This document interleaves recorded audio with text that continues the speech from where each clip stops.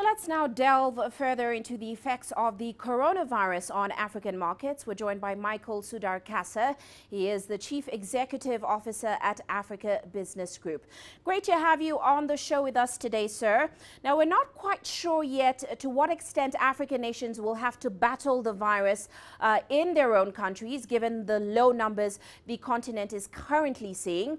Briefly, what are the biggest worries and threats for African governments right now? What are your thoughts on that?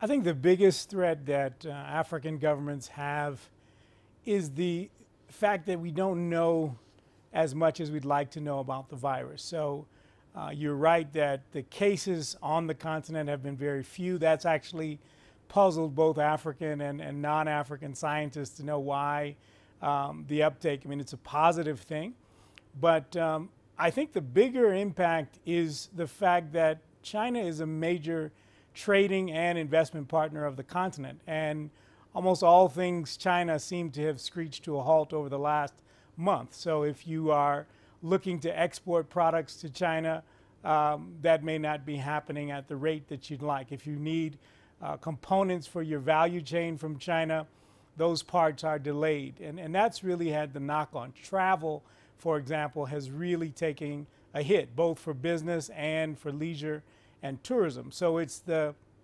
economic knock-on that I think has governments most concerned. And the fact that while the cases of new instances in China has decreased, the go-ahead really to open up the country has not been given, and no one really knows how long that will take. You're quite right. China is one of Africa's biggest buyers. So let's hone into that point. Of course, that means falling Chinese demand in the wake of this outbreak is certainly bound to have an impact on the continent. So what are your thoughts on the extent of the impact it will have on African economies going forward? Well, I think across the board, the projections for 2020 GDP growth on the continent have been scaled down. Many of the countries, particularly in Southern Africa, are natural mineral resource producers, companies in the oil and gas sector. All of them are really having to reevaluate what 2020 will look like. In West Africa, I was reading there's a major infrastructure project that had been allocated to Chinese contractors that's been halted because there's concern about the workers actually potentially infecting others. So it definitely, in the infrastructure space, in the oil and gas space, and the mineral space, China also, as I mentioned, are major tourists to the continent. Here in South Africa, there's a major decline, if you will.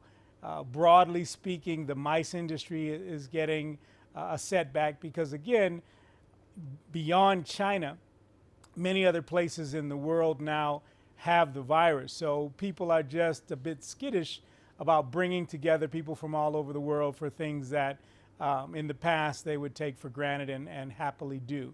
So it's having a negative impact, hopefully, because, again, the word in terms of following news is that there is the beginning of tests for treatment and vaccination. So we're hopeful, but in the interim, it's definitely a tense time around the continent. Right. And as you mentioned, it's not just a China problem, the spread of the virus right now. And as a result, we've seen financial markets globally responding or falling quite heavily as a result of the spread of this virus. They're now adjusting, they're repricing assets.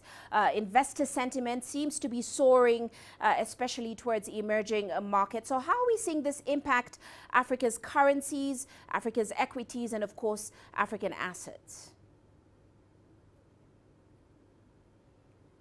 Well, it's not going to be good. One of the challenges that the continent has is that the markets in the West really took a hit last week.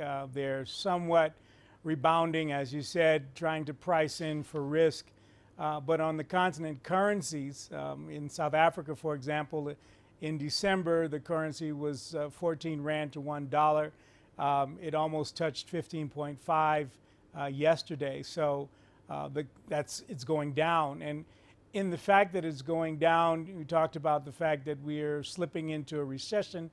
The challenge with South Africa doing poorly, Nigeria is not doing as well as we like, is that these countries are regional drivers of economic growth. And so as they are laggard, the whole region has a cold, if you will, no puns intended. So it's going to be a trying year for the many different reasons, but particularly the virus is kind of continuing to slow things down. And the fact that China, who has been a catalyst for the continent for over a decade, will see its economy slow, it has a knock-on effect.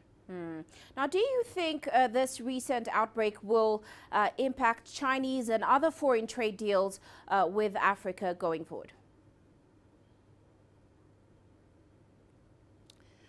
I really don't think that long-term this season, if you will negatively impact China-Africa relations. I do think that, though, in the next 12 months, even if tomorrow a cure was found, there'll be more caution.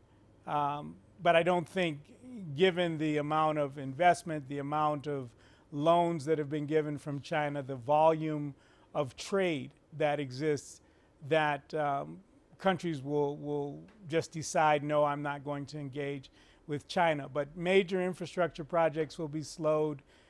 Trade in the commodities sector will be slowed. Agricultural sector will be slowed right now for the foreseeable future. All right. Well, we're certainly watching. Many thanks for your insights. That was Michael Sudarkasa.